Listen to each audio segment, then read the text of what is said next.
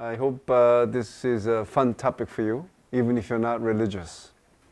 Okay? You don't have to be religious to enjoy your topic on religion. Okay?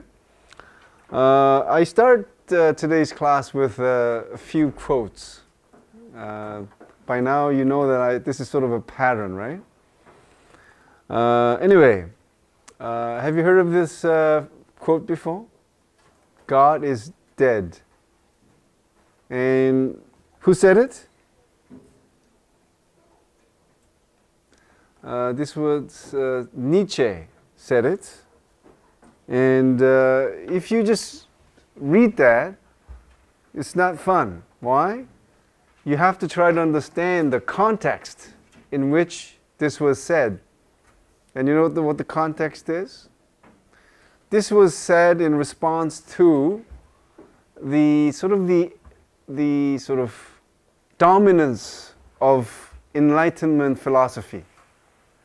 What I mean by this, what I mean by the dominance of Enlightenment philosophy is this.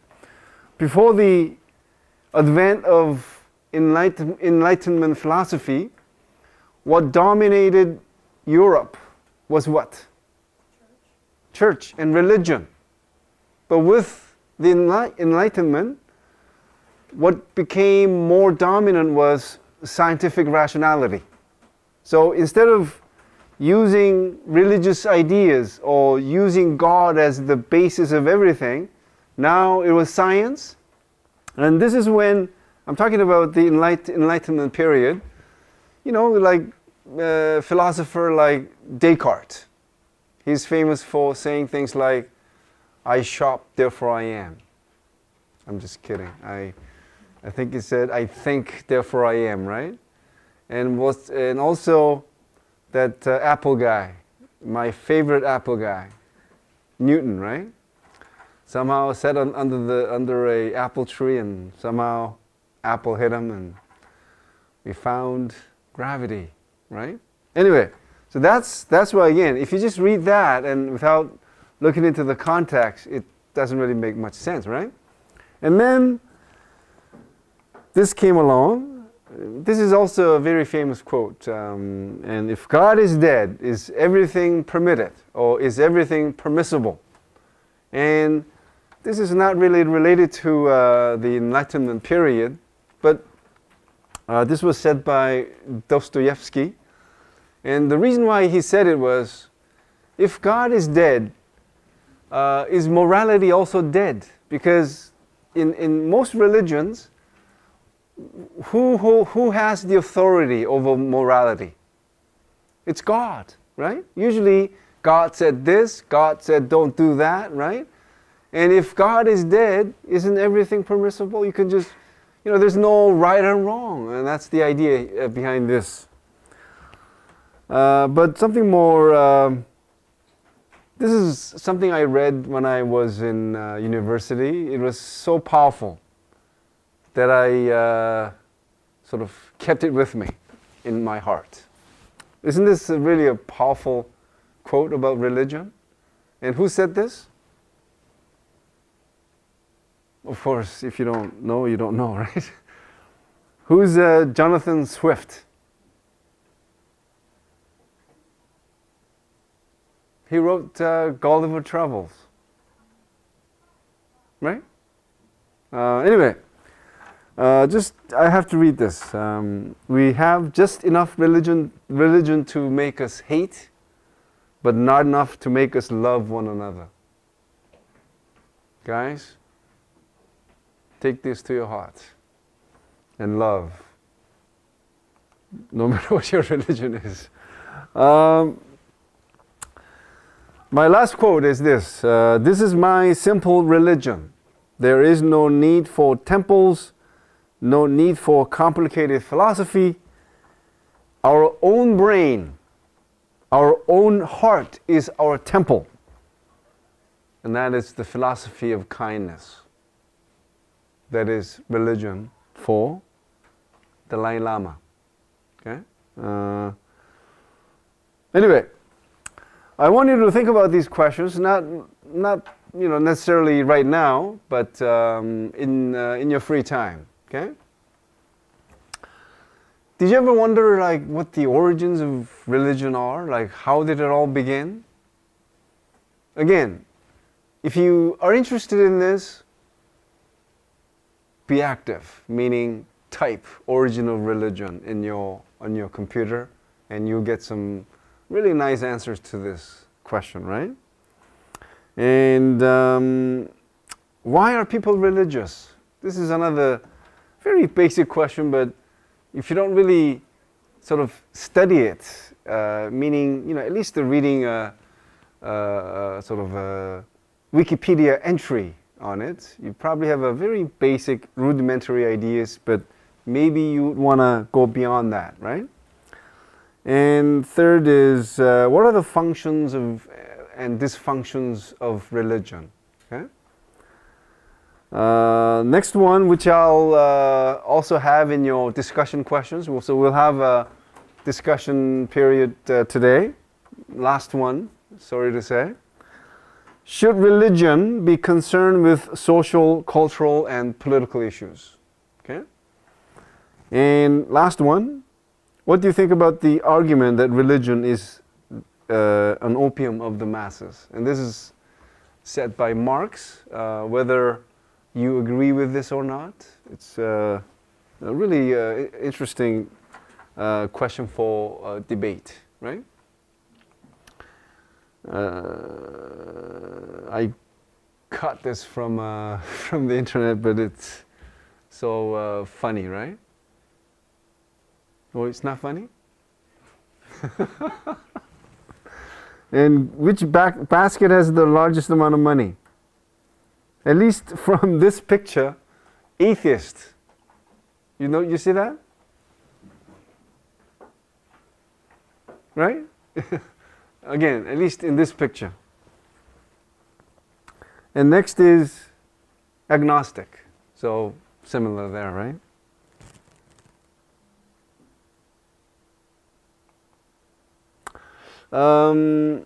Since we're talking about the topic of religion, I thought it's maybe nice to show you a timeline. So, I mean, of course, you don't really have to memorize these, but you should at least know, what religion is the oldest, right? Like in terms of world religion meaning religion that is sort of found in many parts of the world, or has a huge number of following. That would be a sort of a common sense definition of world religion. Okay, and for example, Hinduism, you don't really find that religion popular in many parts of the world, but it has a huge following, right? So that's why it is designated as a world religion. Okay.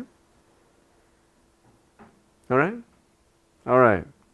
So this is the lecture outline. So. Remember, I think it was under family that I talked about theories of, sociology, right?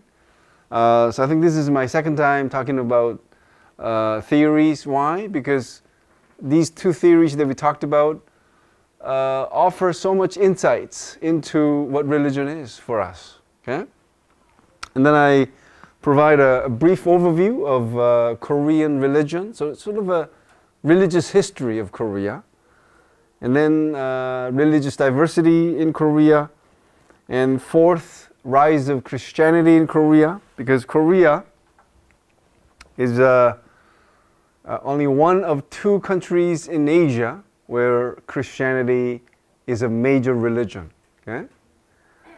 Fifth is continuing influence of religion.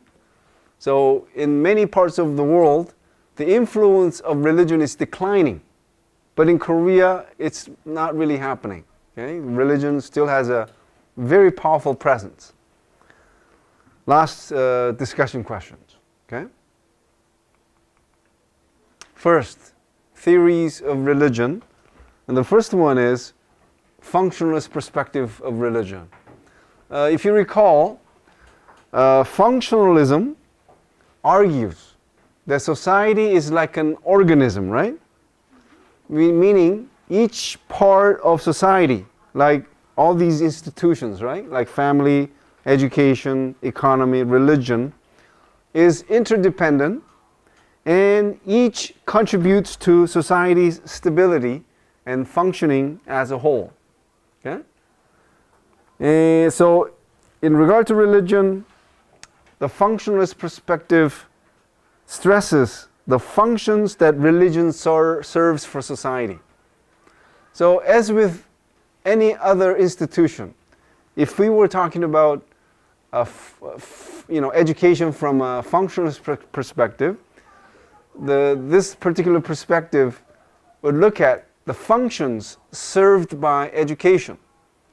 So, in the same vein, functionalist perspective on religion sort of looks at the functions served by religion. Okay?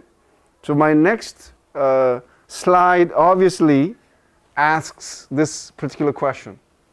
What are the functions of religion for society? Yes? Moral guidance. Or social control. Same thing? Good, thank you.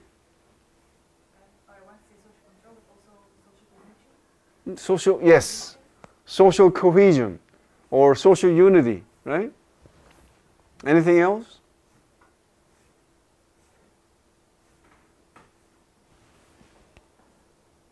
So we have two, social cohesion and social guidance / control.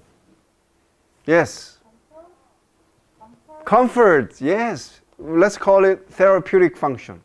Okay? So at times of stress, at times of really emotional trauma, like when someone significant in one's life gets sick or dies, you look for comfort in religion. So religion serves that therapeutic function, right? So we have three, and let's see what else we have. So I say there are about 5 main functions of religion. One is provision of meaning.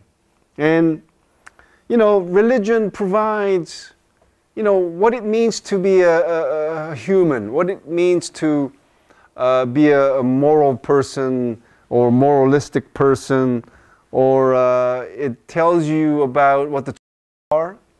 It tells you what may sort of be like after death. Okay?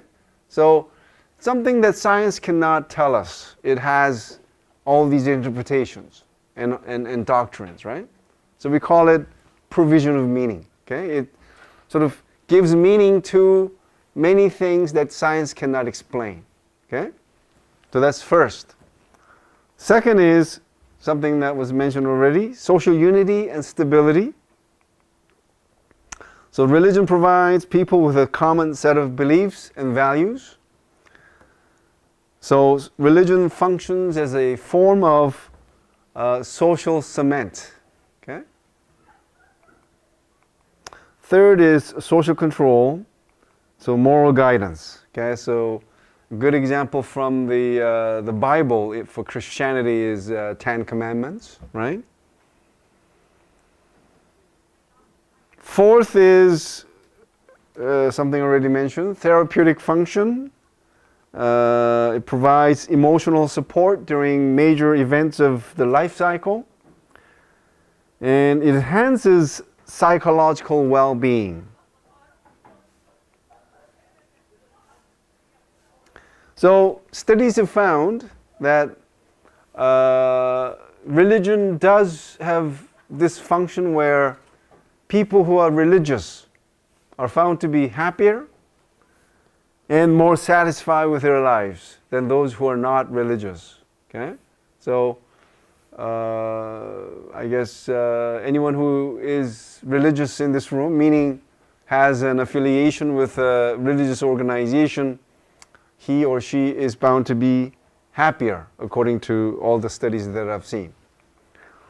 Religiosity also promotes better physical health, and that is because many religions do teach, right, certain types of behavior that encourage the followers not to engage in heavy drinking or, drugs or maybe even premarital sex, right? And some studies find that religious people tend to live longer than those who are not religious. Okay? So overall, if you look at, if you sort of study like relationship between religiosity and quality of life, study after study from all over the world shows that people who are religious have higher quality of life. Okay? Last one, and oh, sorry. You know why I have 5 functions and only 4? At the last minute, I deleted the 5th one. Okay? So, sorry. The second theory is conflict theory. Does anyone remember what conflict theory is about? Not necessarily related to religion, but just in general. What does conflict theory say? Yes? Society is characterized not as an organism, but as like separate interest groups or people that are constantly in conflict with each other over limited resources and power. Very good, very good. Excellent. What else can I say? So according to conflict perspective, society comprises of all these different groups, all these different interest groups who are vying for limited resources, which may be money, power, whatever the case may be, right? And conflict theory also argues that power and resources in any given society are unequally distributed. That's agreeable, right? And the elite use their power to control the institutions of society to their advantage, to shape public policies and opinions to their advantage. Now, I don't know if there is anybody who would disagree with this, or is there anybody who would disagree that this is not true? Is there any institution in which the elite is not using to their advantage, except the family, of course?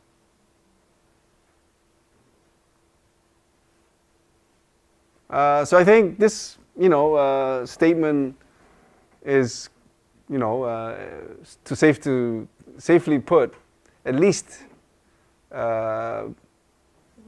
valid, right?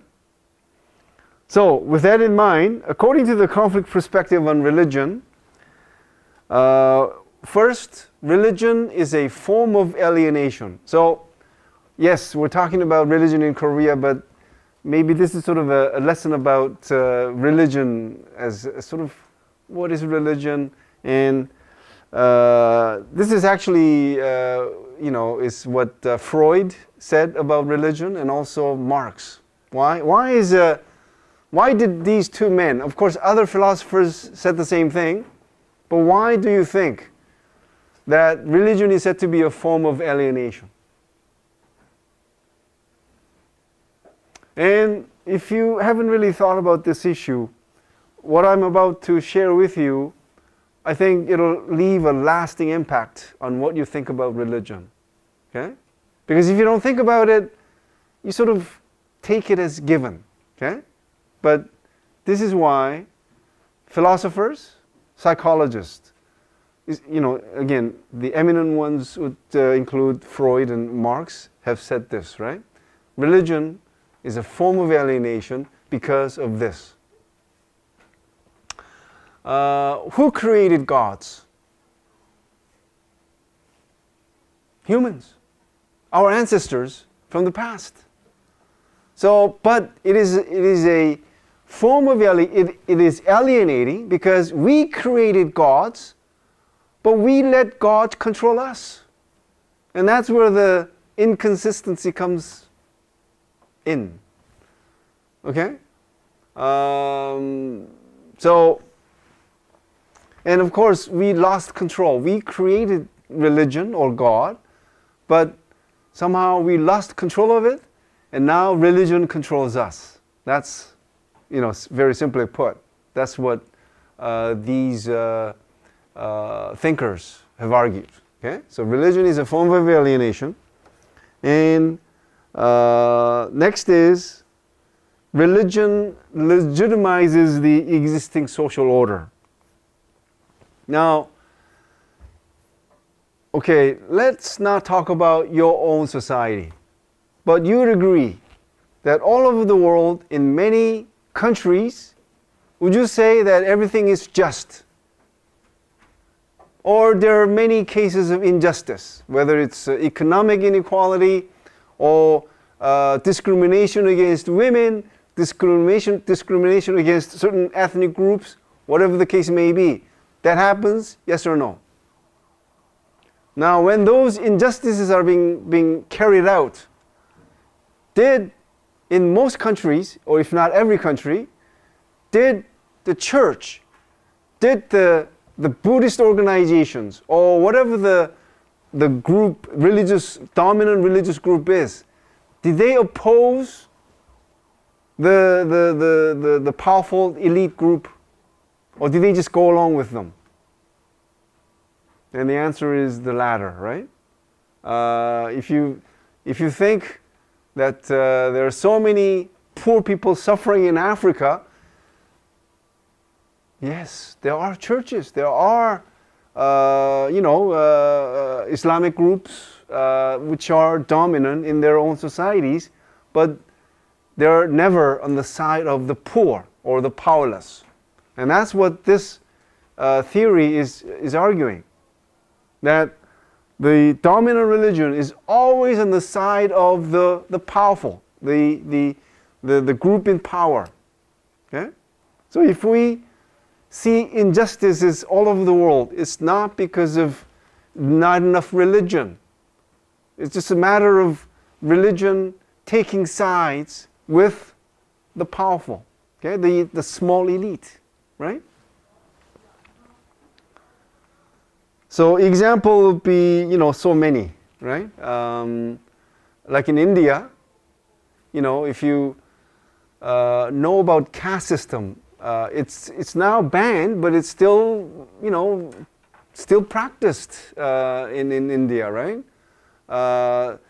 The people belonging to the lowest caste cannot use the same bathroom as the elite group, right?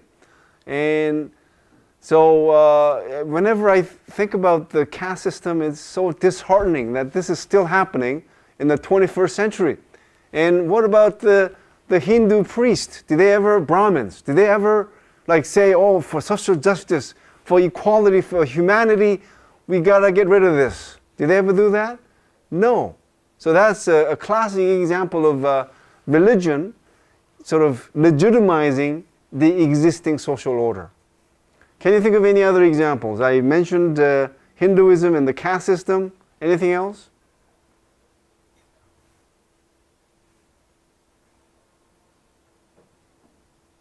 Actually, you could mention almost every society, right? Because that's been the case. Third, religion has been used by the elite as a tool of masking an underlying social conflict. Okay? Maybe I should have... this is more true for historical instances, okay? Not necessarily what is happening today, okay? Are you familiar with witch hunt that took place in the Middle Ages in Europe? History records show that up to 500,000 supposedly witches were executed, usually by fire. And, studies show that 85% of them were women.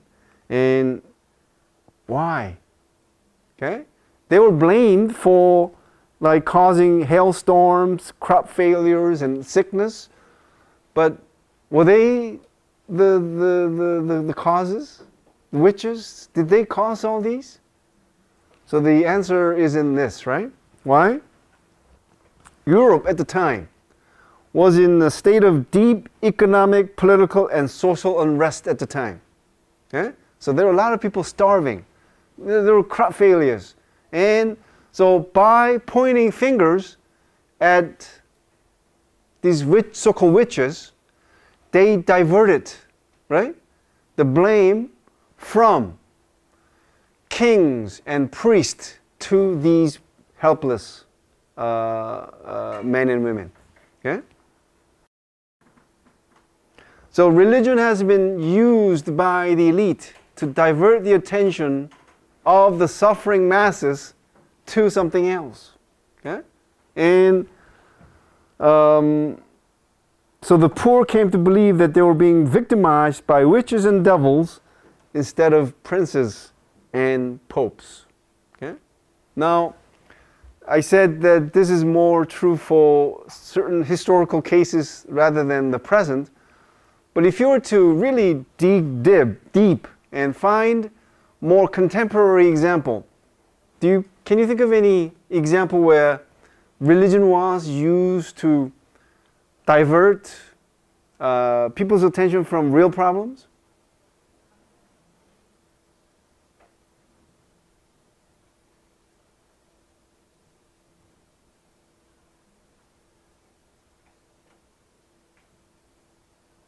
Or can you think of something else that is being used to divert people's attention from real problems?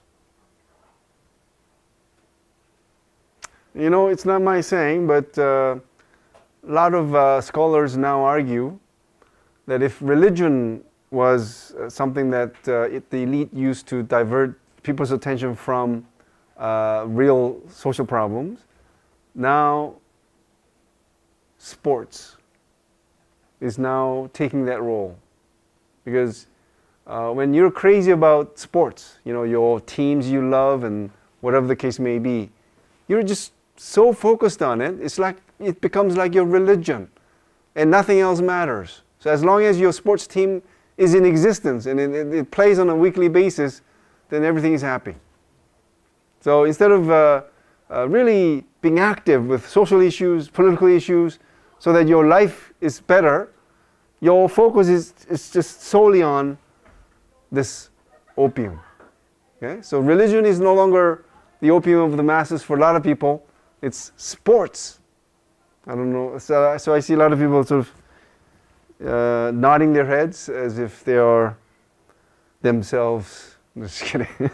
Well, who doesn't like sports? But anyway, this is a picture of witches, so-called witches.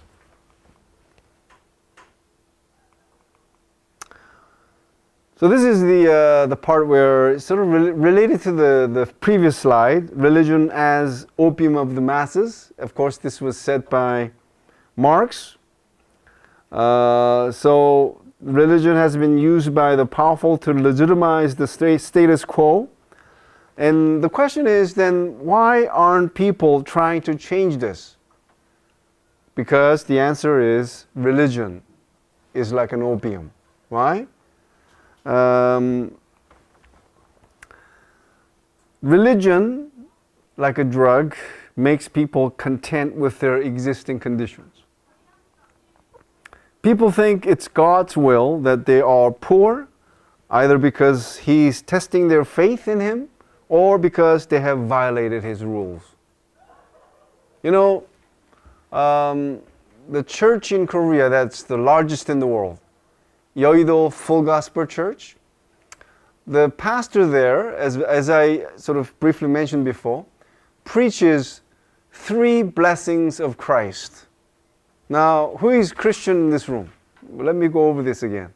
Who is a Christian in this room? Okay, what's the blessing of the Christ for becoming a Christian?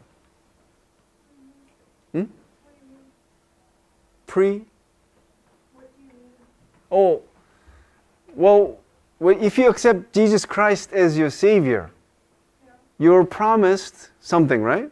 What is that promise? Yes, that's it, eternal life. But in Korea, and lucky we're Koreans, you accept Jesus Christ as your Savior, you get not only one blessing, which is eternal life, we get 2 more. You know what they are? Health and long life, second. Third, you get rich. Prosperity. Wow, isn't it nice to become a Christian in this country? You not only get eternal life, but before you die, you live long, you live healthy, and you get all the money you want. Now, why did I bring this up? To make a point about this. Okay? So let's say you're turned on by this sort of preach, right? The message of the sermon, that you become a Christian and God promises you all these, right? Now, after 10 years, 20 years of your devout Christian life, you're not getting rich. So you go to the preacher, right? The cho whatever, right? Hey, you know, I've been a devout Christian. I accepted Jesus Christ as your Savior. Why isn't, where's my gold? Where's my Benz car or whatever, right? And guess what his answer is? You have, I'm sure, violated his rules. No, seriously, that's what he would typically say. And also, by not giving you the reward that you expect, he is still testing your faith. To that, what can you say? Right? So anyway, they believe that if they endure their suffering, they will reward it in the afterlife. And this is also true for Indians, East Indians, that is. So these views lead people not to blame the society for their poverty and thus not to revolt, right? So that's the point about religion sort of being an opium of the masses. It makes people passive, okay? Rather than taking actions to change society that is so unjust to them, they accept things they are, okay? All right, so that was the theories of religion from two perspectives, functionalist and conflict perspective. Now we turn to Korean religion, a brief historical survey. And we start with shamanism, right? Because from time immemorial, Koreans believed in shamanism.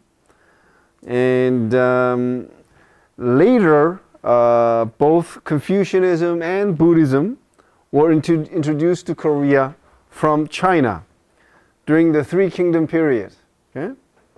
And the Three Kingdom period, as you can see there, 57 BC to 668 AD. And that's the picture of the Three Kingdom.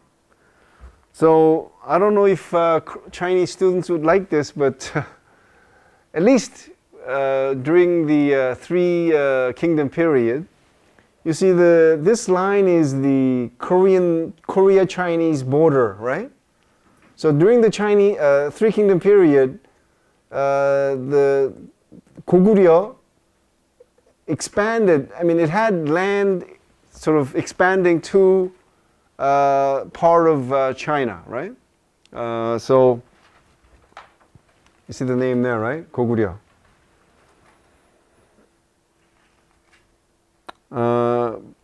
So the first religion to sort of, other than shamanism, to make an impact on the religious landscape of Korea was Buddhism. And it became de facto state religion in unified Silla. And that's from 668 to 935 AD. So it's sort of not state religion per se, but at least officially sponsored. Why do we know that? Because Silla kings adopted Buddhist names and came to portray themselves as Buddhist kings. And this is when a large number of temples and statues were built, including Bulguksa and Seokguram. And these were financed by, so the temples at the time were built in large numbers and they were sponsored by or financed by high-ranking officials. Have you guys been to Kuocw and Seokguram? Well, foreign students, these are some of the things you should go see because it's designated as UNESCO World Cultural Heritage. And I hope you pick a right time.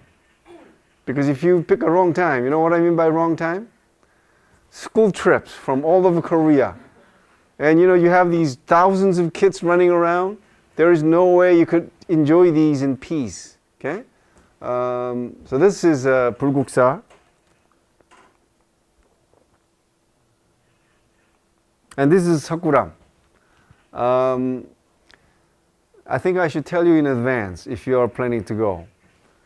Because for me personally, I have to confess, when I saw it, I was a little bit disappointed. You know why? With all the pictures, before I went, I saw all these pictures, right? And without really looking at the dimension, the size, I expected something really big. But that is really tiny, small stature, right? So if you go there knowing that now, you'll be impressed. Okay? But maybe I went there when I was too young, not having deep impression, because maybe things big were more impressive than anything else. As a little kid, I don't know. What was your question? How big is it? It's like the size of my upper torso. Okay? All right? That's about the right size, right? When I went there, the last time it was closed to the public because the Quran was too damaged. Oh, So only the model was really? How could it be damaged? Because you cannot really touch. I don't know, but it was. Last time I was there, I touched it, but just kidding. Yes. I think they just put a glass one, like glass. Oh, really? Now, so and I don't think you can take photos because it damages like the stone structure. Oh, That last time was 10 years ago. okay. So am I right in saying it's about the size of my upper torso? Yeah, it was not that big. Okay, in the following Goryeo dynasty, this is the dynasty before Joseon dynasty, right? So second last dynasty, Buddhism flourished even more, becoming a religion of the state. Now it became a state religion. So it received extensive privileges and financial support. And this was made possible by the founder of the dynasty because the founder, Taejo, he believed that Buddha was responsible for his political success. Okay? Because founding of any dynasty involves what? A lot of killing and a lot of conspiracies and so on, right? So becoming a king anywhere, we say, you sort of owe that to heaven's will. It's just you trying hard doesn't mean that you'll somehow become a king. It takes a lot of coincidences, a lot of luck, and that luck tends to be determined by the heavens, right? And he became a staunch patron of Buddhism, and he built hundreds of temples. In return, monks conducted elaborate state protection rituals. Buddhism also became a political force as it deeply involved itself with the ruling family and powerful members of the court. And, can you imagine this? Of course, this is impossible now, but back then, temples became influential centers, complete with, tenants. It was like a small castle where there were slaves even, okay? There were commercial ventures and so on, okay?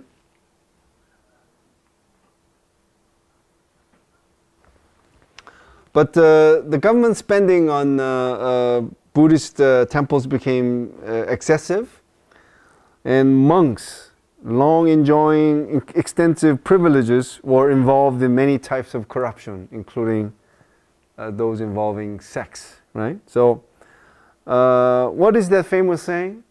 Where there is absolute power, there is absolute corruption, right? So this is what happened to Buddhism back then. Buddhism was so powerful that it became corruptive. Okay? And during the Kuocw dynasty, the dynasty before the Joseon dynasty, Buddhism was state religion and it was corrupt in two senses, because it was heavily involved with politics and it had a lot of social power, and it was not any different from any other large landholding rich aristocrats. Okay, so then the new dynasty was founded in 1392, Joseon dynasty.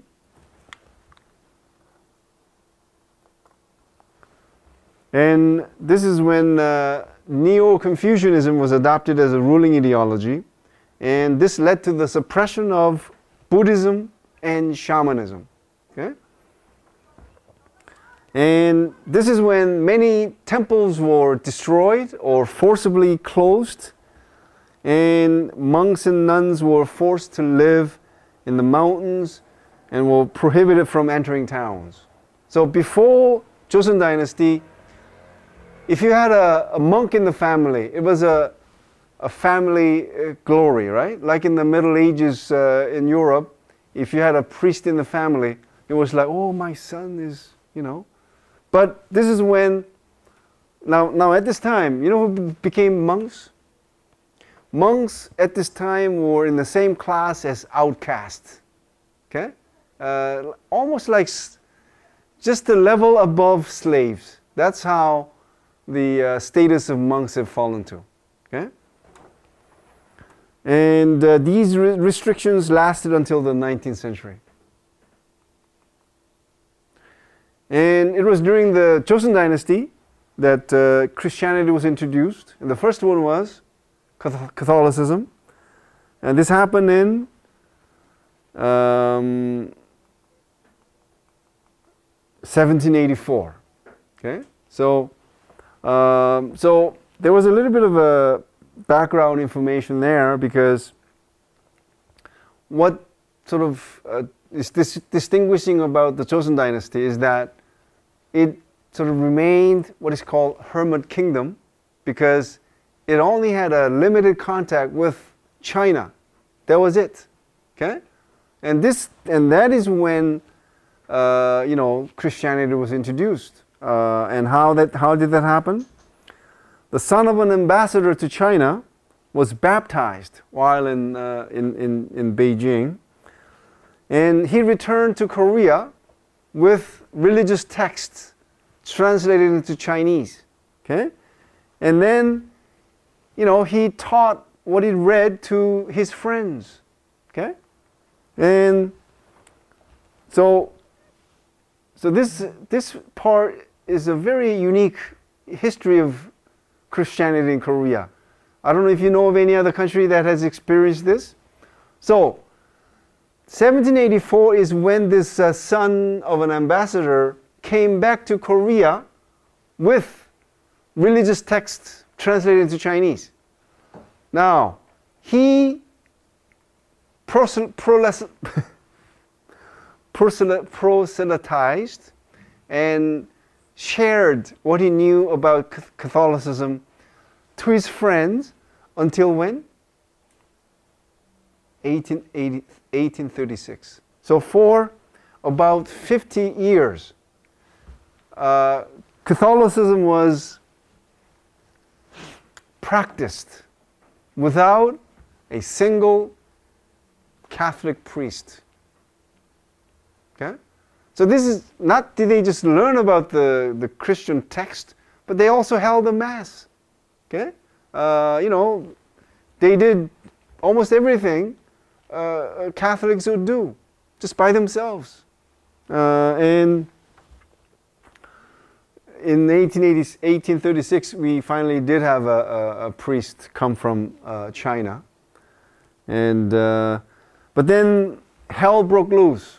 Okay? So even before the first Catholic priest arrived in Korea, there were a series of persecutions from 1791 to 1866, which resulted in between about 8,000 to 10,000 Catholics being executed. Okay, and well, you know why they were executed, right? Because by then, we're talking about 1784, ancestor worship was required by every Korean to practice. Okay, ancestor worship. Now, what is the Catholic teaching? No, not even Catholic, but Christian teaching. One of the 10 Commandments says, "Thou shalt not commit," no, I almost said adultery. "Thou shalt not," oh yeah, it is commit something. "Thou shalt not commit idolatry," right? So, ancestor worship at the time was seen by the Catholic Church as a form of idolatry. Why? You're venerating your ancestors' spirits. You're praying to your ancestors' spirits. So, from the Catholic Church's standpoint, that is, against one of the key 10 Commandments, right? So, the Catholics who were martyred, they refused to perform ancestor worship because that's what the church taught. That ancestor worship is a form of idolatry, so you should not practice ancestor worship. And they didn't.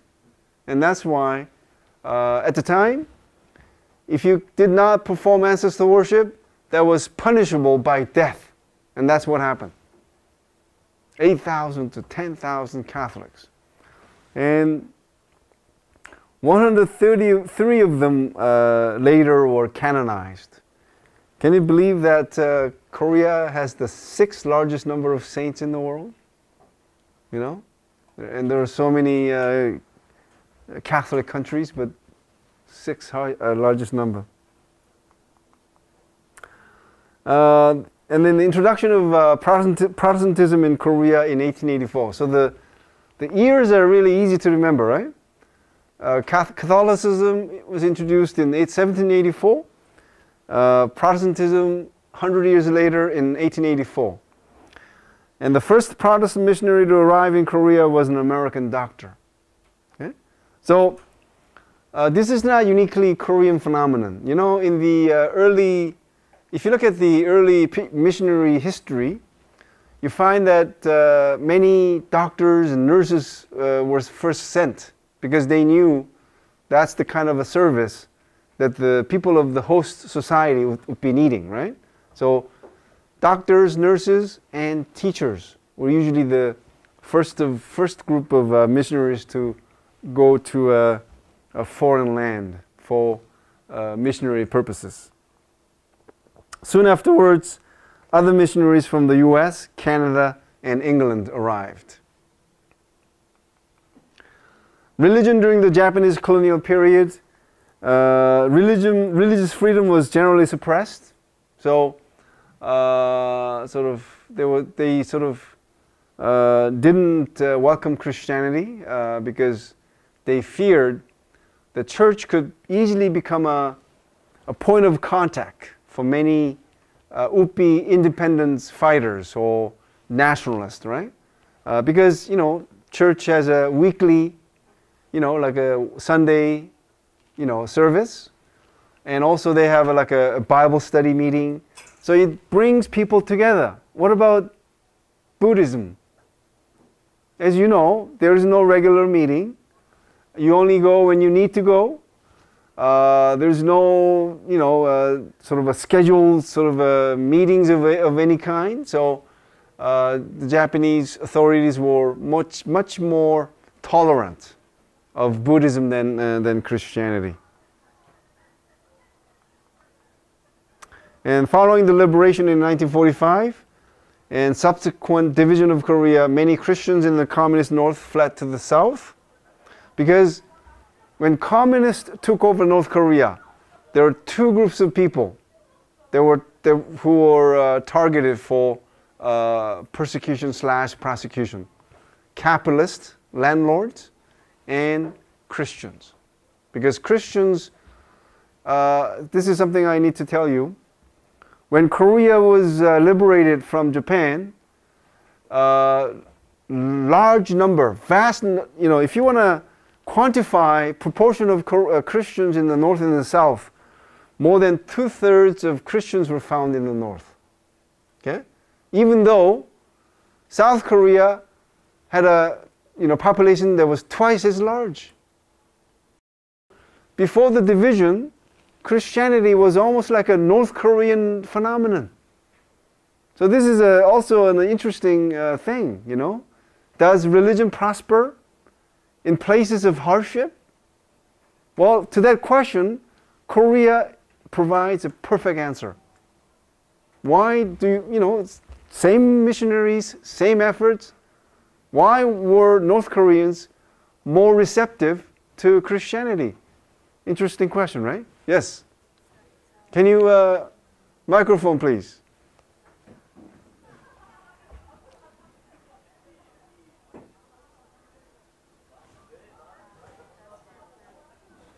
Can you speak a little bit louder, please? Yeah. Just for clarification, you're saying that Christianity is the same as Catholicism. Oh, well. Oh. The whole slides you were using them interchangeably. Oh, okay. So I was confused as to what was what. Okay, so at times we could use them interchangeably. At times I have to specify. So when I say that church was sort of suppressed during the Japanese colonial period, it applies to both, right? So I don't know when else I should talk about. So in here it says Protestantism, right? So there, when I say Christianity, it includes both.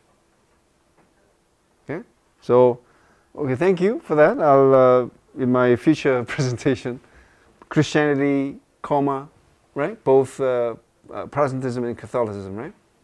Thank you.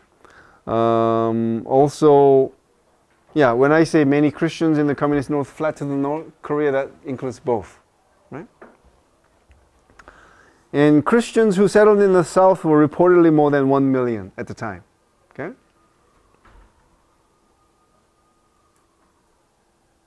So I already made that point, right? That majority, meaning more than half, of Christians lived in the northern half of the peninsula. And again, I cannot emphasize this point enough, meaning at the time, South Korean population was twice that of the northern population, and yet there were more Christians, including both Catholics and Protestants, living in the north. And now that I'm mentioning this, wow, it's a paper-worthy, an article-worthy topic.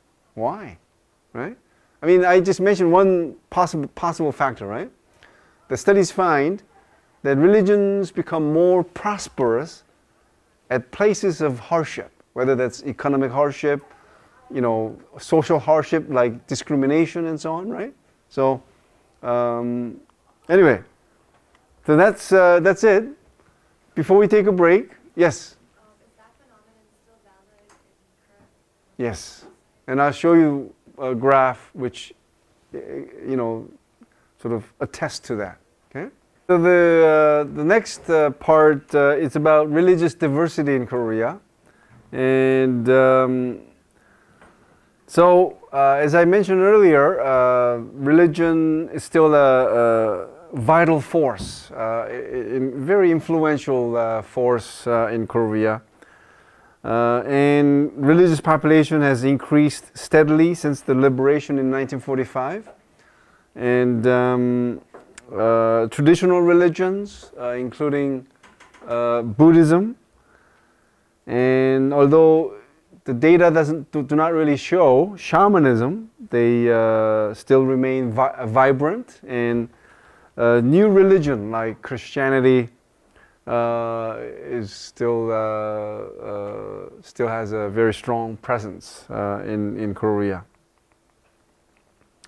So as everyone knows, Korea has no official religion, nor is there one dominant religion. And this is an important point, because in many societies, you do have one dominant religion, right? Or maybe, you know, one dominant and second dominant religion. But in Korea, you know, we really don't have any sort of dominant religion like that.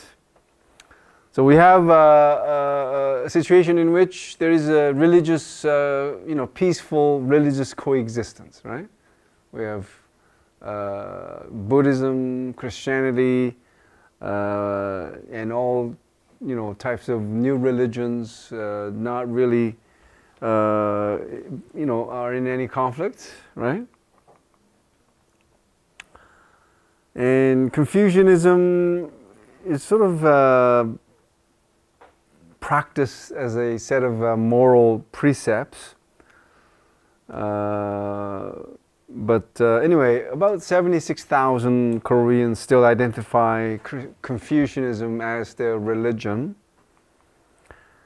And there are some 200 Confucian shrines. And according to the latest census in 2015, Protestantism is now the largest religion with 9.6 million followers, or nearly 20% of the Korean population. Buddhism is the country's second largest religion with 7.6 followers, 7.6 million followers. I think it's better to just show the table. Remember, I showed you this before, right? And it's you know, it's helpful to show this again so that you know, I guess, more clearly, you know, what the religious landscape in Korea looks like. So again, the most reliable source on religion is the census, and the latest one was done in 2015. And the largest religion is Protestantism, with almost 10 million followers, which is about 20% of the total population, followed by Buddhism with 7.6 million followers, representing about 15% of the total population. And the third is Catholicism with nearly 4 million followers, representing about 7.9% of the total population. And remember that Korea has one of the highest proportion of the population with no religious affiliation. And I'm finally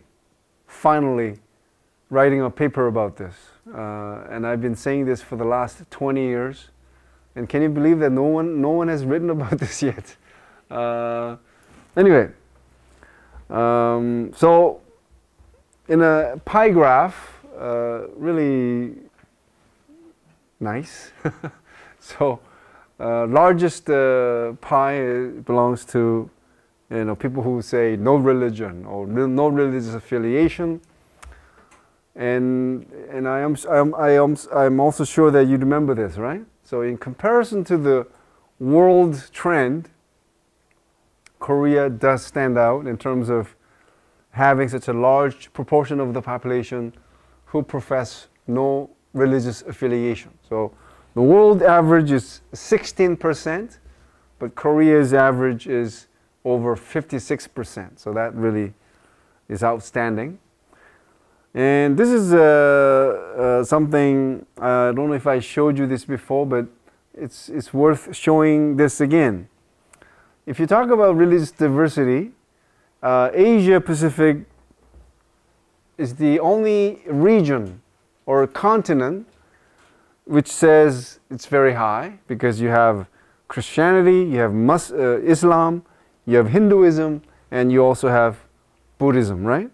And also folk religion.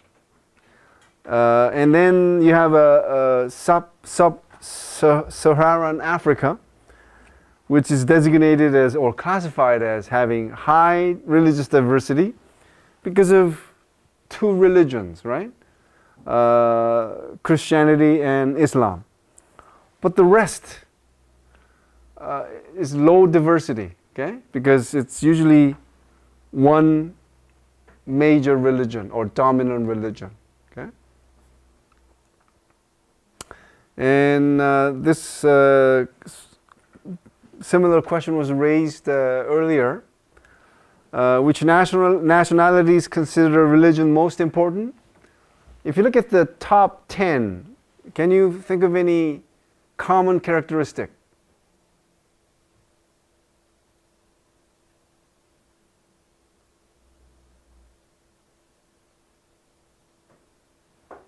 What would be the common characteristic of these countries which consider religion very important? Yes, very good. So you wanted to say the same thing. And put it more bluntly, yes, it's now politically incorrect to say poorer nations, but let's say developing nations tend to be more religious compared to wealthy countries, except the United States. And you can see here, right? All the countries here are developing countries where their religiosity is high, but their income is low, right? And if you come here, we're talking about like countries in Europe and so on, which have high income, but low religiosity, but except the USA, okay? USA is an exception in this regard, okay? And just for your interest, I wanted to show you this because what's the proportion of Christians in Korea? 29. We're talking about both Catholics and Protestants. But in North America, 71% of Koreans go to church. So this is a classic example of how church has become an ethnic community center. Okay? But the opposite is true for Buddhists. Because to begin with, Buddhism does not have like a regular meeting like church. So that's a disadvantage.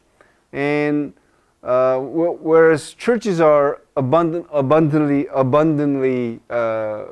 found in many cities where a lot of Koreans are found, the same cannot be said for Buddhist temples. Okay.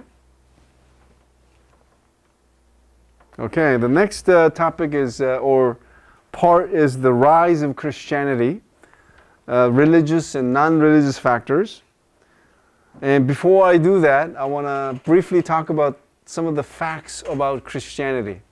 Now, do you think this is a good candidate for your final exam? Yes or no? No response? If you say yes, I'll put it on your final exam. Nobody said it, so I'm not going to say anything. Facts about Korean Protestantism. Remember, it was introduced to Korea in 1884, largest religion in Korea right now.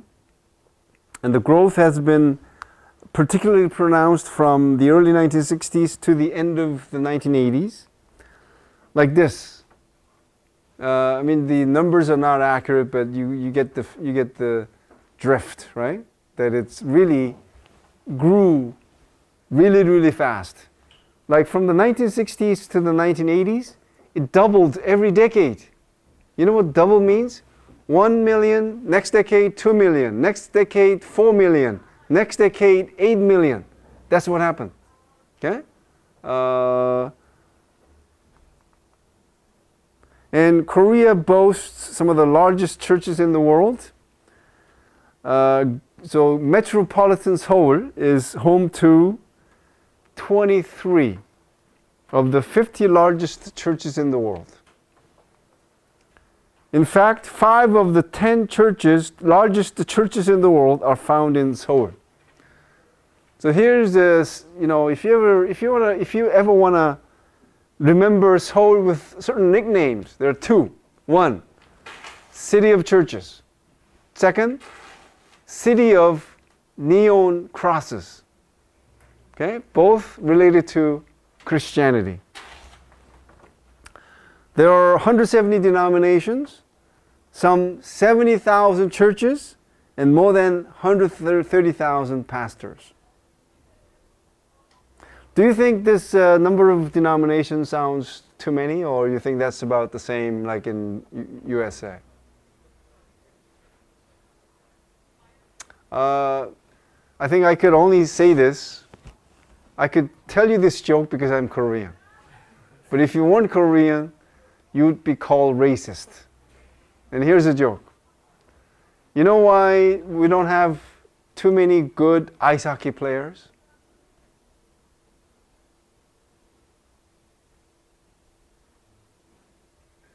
The answer goes like this. Every time they go into a corner, they set up a corner store. Nobody's getting it.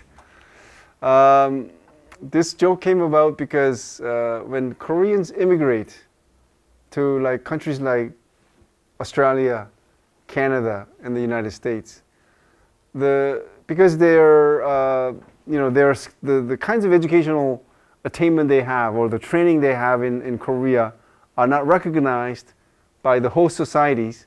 They could only do manual work, or if they have enough money, they set up a business. And typically, their first business is convenience store, or put it another. It's also called a store, right? So you get it? Hockey. I guess you don't know much about ice hockey. To be a good player, you have to go into corners to dig, puck, right? Or to fight for the puck and all that stuff, right? So every time they go into a corner, instead of playing hockey, they set up a store. That's the... Anyway, if you know the... Sorry for saying this. The reason I said it was because they also jokingly say, we have so many churches and so many denominations because every time there's a disagreement, they set up a new denomination. And every time there's a disagreement, they separate and set up a new church. So, in fact, one of the reasons people say, the reason why Christianity succeeded so, nicely in Korea is that they broke off from each other so often. And when they did that, they had pews to fill. And that's why it made so many, pastors and evangelists to work so hard to, attract new churchgoers, right? Anyway, the number of Christians in the United States, for example, at least 5 times more. But the number of denominations there, far less than Korea's total. Okay? Korea is now, this is a very interesting point. Korea is now the second largest missionary sending country in the world. Number one country is what? The number one missionary sending country in the world is? USA. It sent 46,000 missionaries worldwide. Korea, 27,000 missionaries. Okay? Isn't this amazing?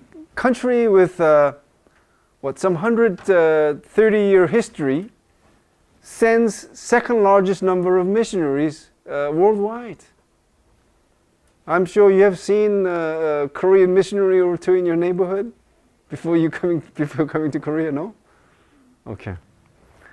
Korea is the only country in all of Asia, except the Philippines, where Christianity has established as a major religion major religion. And now, this itself is impressive, but if you compare this with what happened in Japan, I don't know if I mentioned this before, it's even more amazing.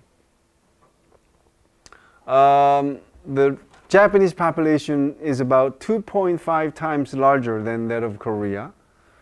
The number of Christians in Korea, about close to 30 million. Okay? Not 30 million, right? about 24 million. Number of Christians in Japan? About 600,000. Okay, representing about 0.5% of the population.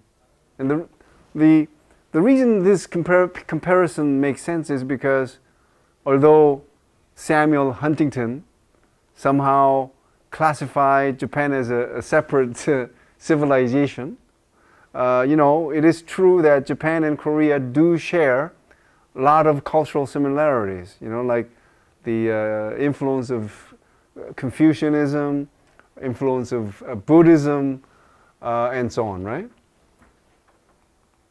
So, you know, the next natural question is, what are the factors which facilitated the rise of Protestantism as the largest religion in South Korea today?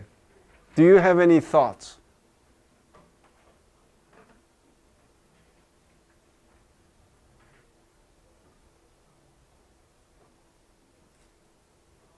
What are the factors that made Koreans to accept Christianity? Or, you know, yes, yeah. Like the graph said, we especially see a rise in Protestantism after the war, where a lot of Americans came to, especially Seoul, and established bases all over South Korea. So maybe the influence of American media and just American soldiers being here also influenced the population. That's interesting. Just the American presence, especially after the war.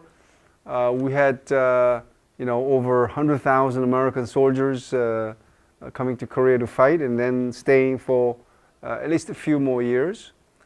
Okay, that's a possibility. What else? It is a group religion. Hmm?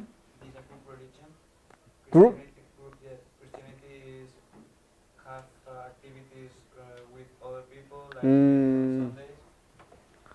Okay, Christianity is a group religion, meaning it brings people together on a regular basis, like for Sunday service, and also like Bible study and all that, right? I don't know if I have that particular aspect, you know, on the list, but we'll see. I would say it creates a community. Okay, it creates a sense of community. Maybe adapting to Korean society, so including some Korean values like the like including that instead of only the good life after death, Okay. also health and a long life and monetary success, which are very important to Koreans. Okay, so if you wanna, if I had to put that in, sort of put that differently, it would be affinity or congruence between Christian teachings and Korean values. Okay, so we'll get into more specifics a little bit later. Yes. It was similar but a little bit different, but I thought that religion actually absorbed some of the aspects in shamanism as well. So like Christianity. Yes. So that's sort of similar to what she just said, but we'll see how that was sort of artificially created in a way, right? Yes. This is my speaking more adaptive imagery, but it was wish to align with the West. Okay. Something Western. All right. So to join the whole modernization movement, and the modernization was something that was being sort of associated with Christianity, right?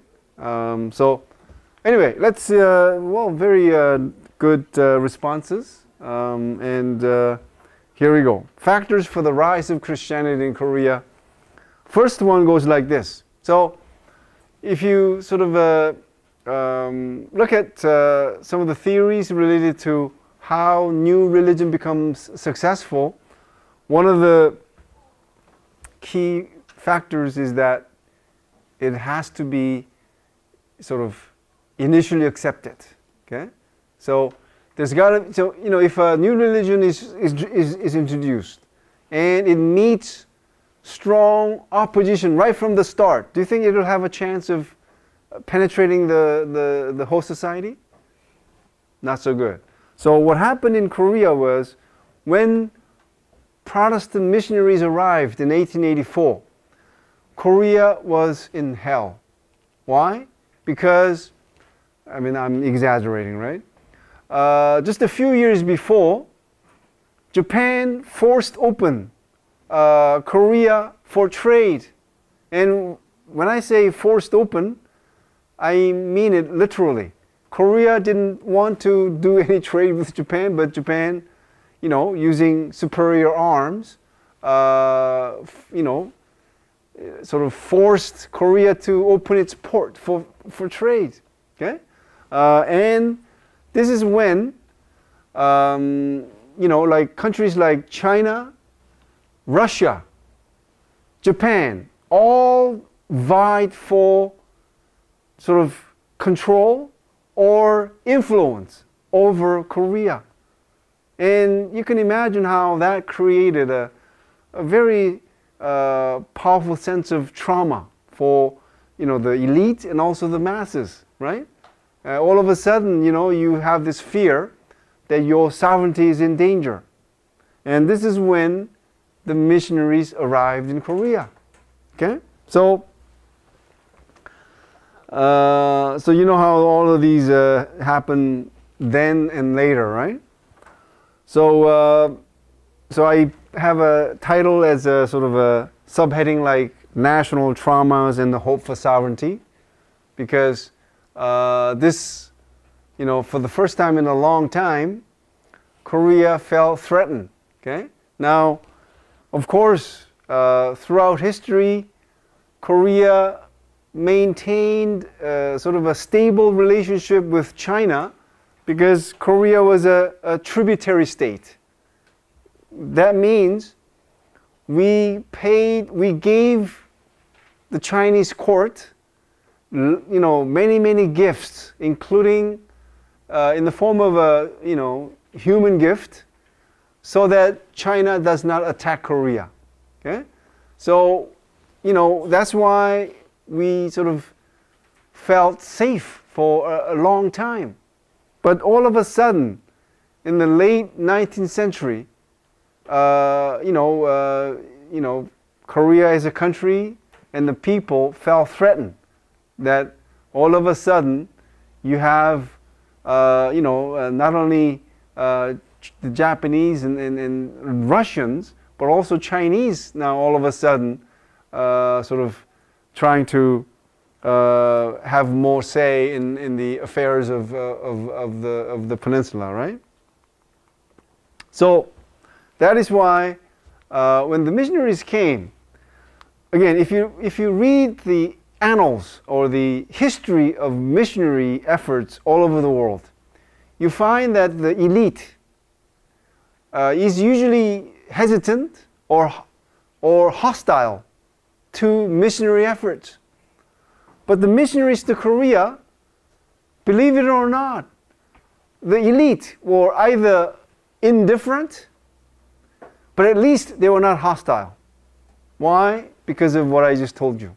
Okay? So, you know, a lot of things are related to timing. And I think this really applies to Korean situation. Okay? The timing of the arrival of the Western missionaries was simply impeccable. See, you know, but for Catholicism it was a little bit different, right?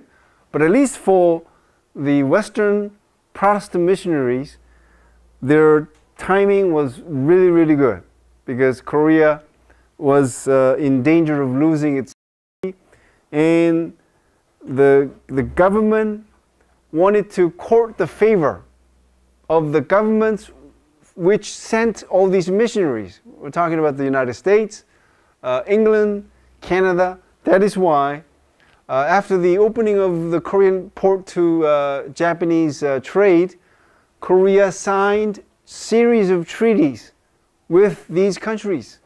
You know, US, England, and so on. Okay? So the first part is about the beginning, the auspicious beginning. Okay? Because Korea was in trouble, Korea welcomed the missionaries. But if you look at what happened to the missionaries to Japan, to China, they all experienced something totally different. You know, just hostility, violence, but that practically never happened in Korea. Okay? Second is, these missionaries, they provided services that were not otherwise available to Koreans, especially commoners, the underprivileged. And I'm talking about these. They provided Western medical treatments. Okay? So, you know, you shouldn't think they was offered for free. Okay? They did charge, but if people came with no money, they still provided medical treatment. Okay? And vaccination too. Missionaries offer education for commoners and girls. Until the missionaries came, only who received education? The children of aristocrats, 양반, right? Commoners and girls were not given any education. And they opened schools for the blind, deaf, okay? And believe it or not, until the missionaries offered Western-style education, meaning science, mathematics, you know what Koreans were learning the whole time they were at school? Confucius classics. What Confucius said. That's all they learned. Believe it or not. Until the late 19th century, that's all they learned. Confucius, what Confucius said, what he meant, what he said, right? And Westerner missionaries also introduced institutionalized philanthropy. And this is really important too, right? Until they set up orphanages, Korea didn't have any of its kind. Okay, so orphans were just like, you know, they were just roaming around, have no place to go, no place to take care of them, and so on. Okay. So that's why this is about how Koreans had this favorable perception of what Christianity is because of what the missionaries did. Okay? Third is an affinity between Christianity and traditional religious values of Korean culture. And is this possible naturally? Do you find that shamanism has certain affinity to Christianity and vice versa? What about connection between Confucianism and Christianity? Can you think of any?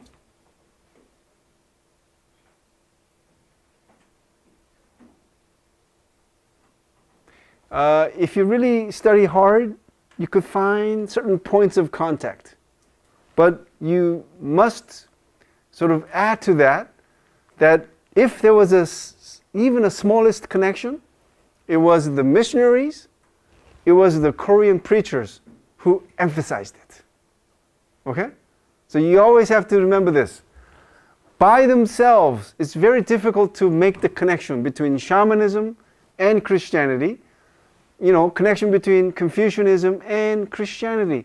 But the connections were emphasized by Western missionaries, Korean preachers, and Korean pastors, saying you have nothing to lose by converting to Christianity.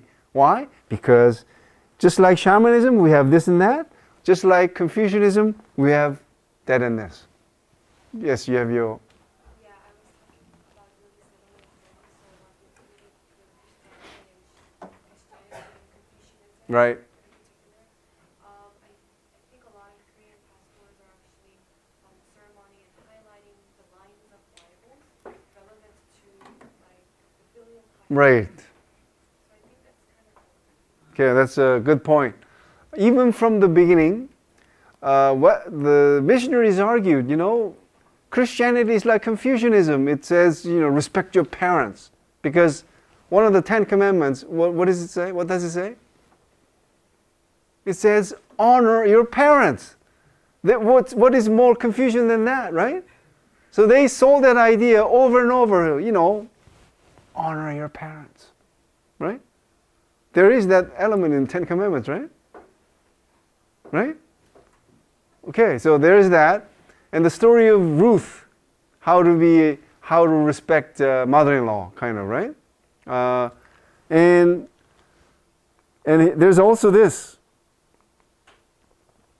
Now this one is a little bit easy, right? The connection between Confucianism and Christianity. Why? Not only, except for the ancestor worship part, honoring parents, you know, respecting, like, you know, parents-in-law and so on, right? And also, you know, those family values. You can find so many verses from the Bible that say, "Yay, this is as good as Confucian," right? But how do you make connection between shamanism, which is somewhat more important to Koreans, and Christianity? And the connections were highlighted by the missionaries and Korean preachers and pastors. How do they make those connections? Yes? Well, in the book it was mentioned that like shamanism is very based on materialism. Right. It's like, oh, I pray to my ancestors to get something in return, not just out of my good heart. Right. And a lot of people use Christianity for the same thing, that if they appease God and if they pray to Jesus, He will in turn be kind to them and give them material wishes. Excellent. That's a perfect answer. You see, pastors and preachers told Koreans, right, these suspecting Koreans, you know, Christianity can be as good as shamanism because now you have God, this omnipotent God who could answer your prayers. You pray to God and He will answer your prayers, right? And you know, if you look at the Bible, you can find so many verses that say, right? Again, that could support what the preachers or pastors wanted to say. That if you know, so God was like a savior who grants material wishes. Again, of course, that's not what Christianity is about. You know, that's just a small part of Christianity. But in the Korean context, that's what they emphasized. Because they knew that's what would appeal to Koreans. Okay? And I already told you about the threefold blessings, right? So in addition to eternal life, health and long life, and prosperity. Okay? And this one, the Full Gospel Church, again, world's largest church with like 700,000 members. Okay? And because he became so successful, other churches have emulated. Okay? And even mainline churches, you know, often do mention that, at least in passing, that God brings you, you know, good things. Okay? And that is not supposed to be a central message of Christianity. In the West, the church, the denominations that sort of emphasize this material thing is Pentecostal. And Pentecostal denomination is a small fraction of the churches in the West. But in Korea, we don't have that distinction. Even a mainline Presbyterian church would have a pastor saying something like, believe in Jesus Christ or whatever, and He'll bring you prosperity. Okay, so that's sort of a not an issue really, because it is so taken for granted. It's sort of a Korean thing in a way. It's sort of a cultural thing. Okay. Fourth is Christianity's association with things modern. So churches provided the basic tools of modernization, like modern education, technology, Western medical science. And Christianity assumed the central role in the economic, political, and cultural social modernization of South Korea. So from the liberation of Korea in 1945, many politicians, like professors, and even businessmen, were educated in the USA, and they came back and they became leaders or opinion makers of the country, and somehow people develop this perception that being a Christian is cool. It's you're sort of joining the modernization wagon, sort of. I mean, if you really haven't lived through it, you won't understand this. It's like, if you went to church, you sort of bragged about it kind of at school. Oh, on Sunday I went to church, right? But you not say that about going to a temple. You know what I'm saying? So that's what happened in the 1970s, at least in the 60s too. The last one is a really interesting one, and if think about whether you agree with this or not. Now, I wanted to show you this because do you see any pattern there? So the purple shaded countries, in terms of the depth, the darker it is, more intense, right? So in the case of Christianity, real purple is like 90% Christians, okay? But lighter purple, 50 to 75% of the population being Christians, and so on, right? So you get the picture. Now, let's look at South America. When the Columbus and Spaniards and Portuguese and so on colonized South America, who accompanied them? Missionaries. And when they went there, was there a powerfully organized world religion? No. Now let's move to Africa. When the missionaries or European countries colonized those African countries, were there powerfully organized religions? No. And when these countries were also sort of became Islamic countries, were there any dominant religions which could oppose Islam? No. And what about now India? And if you ever thought that missionaries never tried India, think again. Many thousands of missionaries went to India to convert them to Christianity. Nothing worked. Why? There was a powerful, organized religion which could oppose any effort by new religion. Now let's go to Japan. We talked about just today, right? All these missionaries coming to Korea doing their missionary work. Did you know that given that Japan's population is even much, much larger, the number of missionaries sent to Japan were like 5 times larger than Korea? Nothing happened. Why? Existence of powerfully organized religions, including Buddhism and Shinto.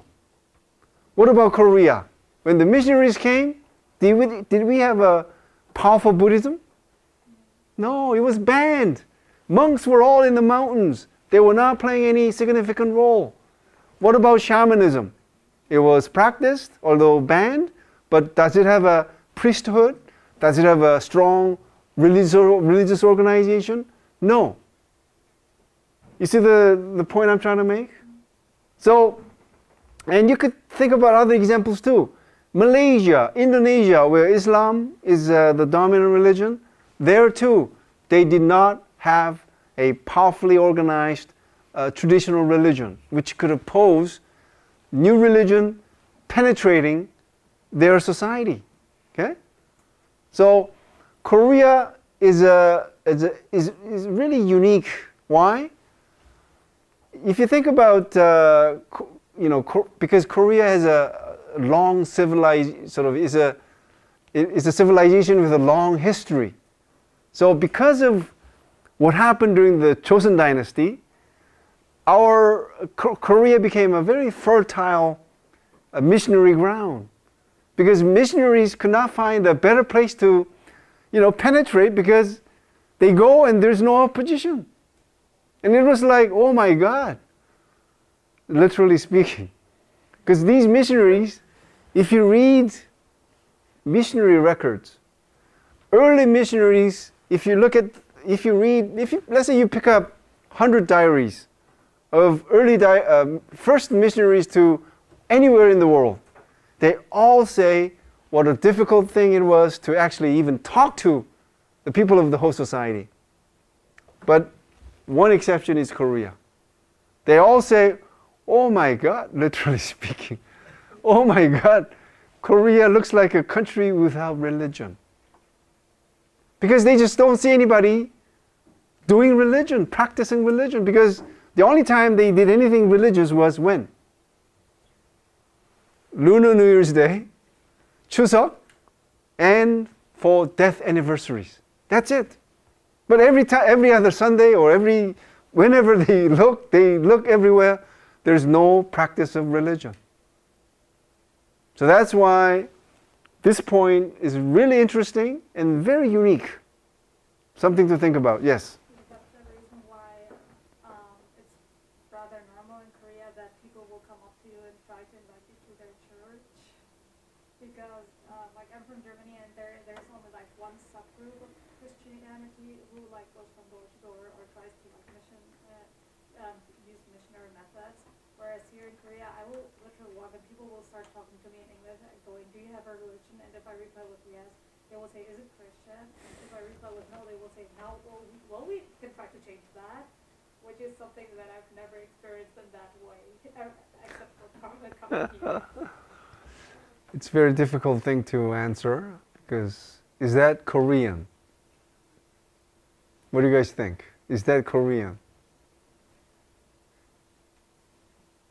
Or something about, when I said, churches have pews to fill, that is not my original expression, but you know how if you are faced with a desperate situation, you do desperate things. So we have all these church breakups and new churches being set up, and you have a pastor and you have a preacher, to survive, right? What do you have to do? You have to preach more. But, the type that you're talking about is not necessarily related to that, because I myself have run into, these, what do you call them? These strangers.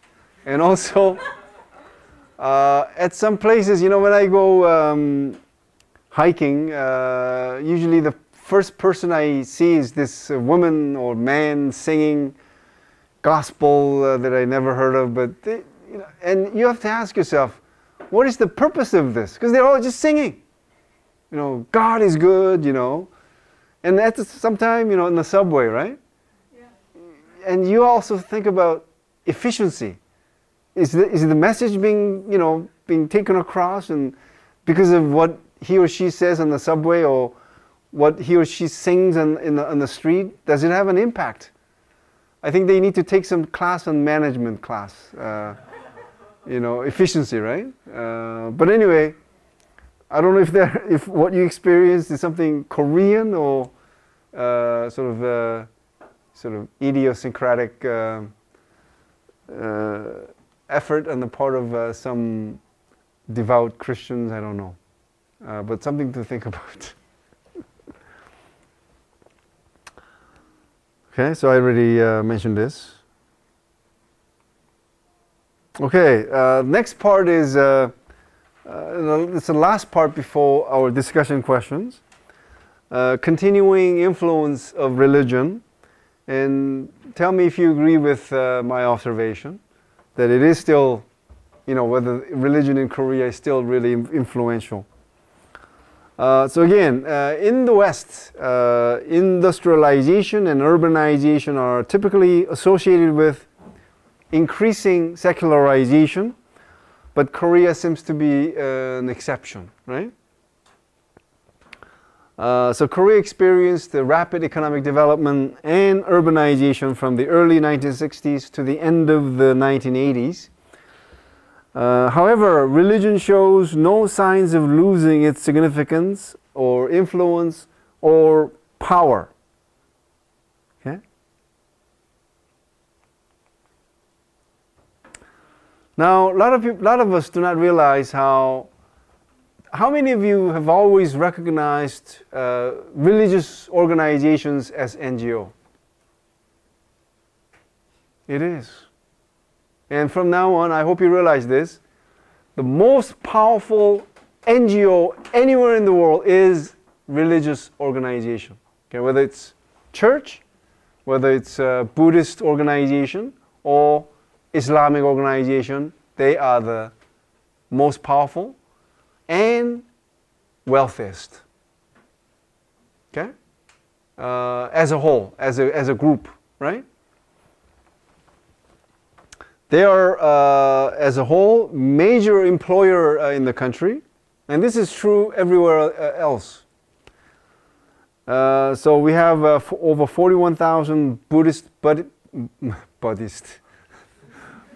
monks, over 100,000 pastors, nearly 2,000 priests. You know, when I was unmarried, so many friends and relatives told me to become a priest. Because I come from a Catholic family. Although I don't practice it anymore. But yes, the pressure was real. And I got married rather late when I was like 35. And I even had this encounter with my brother. Because when I got married at like age 35, it was when like men got married when they were like 27, 28, right? So I got married rather late. And one day, you know, my brother, you know, sits me down and he asks, Andrew, are you gay? In all seriousness, because again, I was like 7, 8 years behind what Korean men typically do, right? I don't know why I brought that up. It was the whole priest thing. Before that, it was like, Andrew, why don't you become a priest? Anyway, religious organizations operate schools at all levels of education. This is also very amazing, right? About 1/5 of all colleges and universities are church-owned, mostly. Few, you know, just a few, owned by Buddhist organizations. Okay? So you guys are lucky that you guys are at Korea University. Whether you're exchange student or regular student, same thing. If you go to Yonsei, for example, you know what you're subjected to? You have to go to a chapel service every week. Every week. Can you believe that? So that's why I call every Yonsei student and alumnus and professor fake intellectual. How could they let that happen? Again, whether you're Buddhist, you're Catholic, or non-believer, you have to go. Yes, if you cannot graduate unless you go to a chapel service every week. Then am I right in saying they're fake intellectuals? And you can say, then why did you go to Yonsei University? But then, if you go to if you check out the Yonsei website, do you ever see a cross there? Do you get a sense that it is a Christian university? No, they totally hide it. And when you show up for your first like orientation, that's when they, you know, now you're a Christian, whether you like it or not. It's a total abuse of human rights, and I'm very surprised that nobody at Yonsei is doing anything about this, really. And to become a professor there, you know, you have to get baptized at a Christian church first. That's Yonsei. So whether you had any romantic idea about Yonsei, think again. Okay? It's like a Robertson University of the United States. I don't know why I brought that up. I don't know if there is a Robertson University, but I meant to say something like a Christian university where, you know, in the US, Christian universities are very honest. You go to their website, the first thing, and you cannot miss it. The biggest symbol you see is the cross. At Yonsei University website, you'll never see it anywhere, except maybe a Department of Theology. Okay? And they're maybe very small, right? No, I'm just kidding. I don't know whether they have a cross there or not, but definitely at the main homepage, no. Okay? So are you guys happy that you guys are at Korea University? Feel lucky that you guys are at Korea University? Thank you. Okay, these religious organizations also operate hospitals, and you know, one of the top 5 hospitals in Korea, Severance Hospital, right? That's you know, owned by Yonsei University / religious organization. Okay. They operate commercial enterprises like newspapers and printing houses. Each of the 3 major religions, we're talking about Protestant Church, Catholic Church, Buddhist, they have their own cable television network. Not just one, but look at Protestant, they have 4. Okay? 2 for Buddhist and 1 Catholic. There are many, many more Christians in the USA. Do you know how many? I don't know, I'm asking. In the USA, is there like a nationally broadcast cable television network for church? How many? How many? 10! I don't know, because they're like regional. I'm talking about national. Yeah, they are national, but it depends on what cable provider. Okay. Because I thought it was like 1 or 2, but since you mentioned 10. See them, like, if you scroll up in like the high channels, like there's a lot. Okay. So this is nothing really, not that special then. I thought this was really different, but USA has more. It does provide various social services, including all these services. And one thing you should know is that they're typically sponsored by the government. Okay? So meaning the government gives financial subsidies for these welfare centers, and many times, not often, but often enough, you find that they're run by church organizations or Buddhist organizations.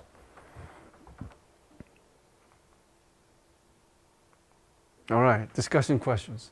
So, thank you guys at Beijing University.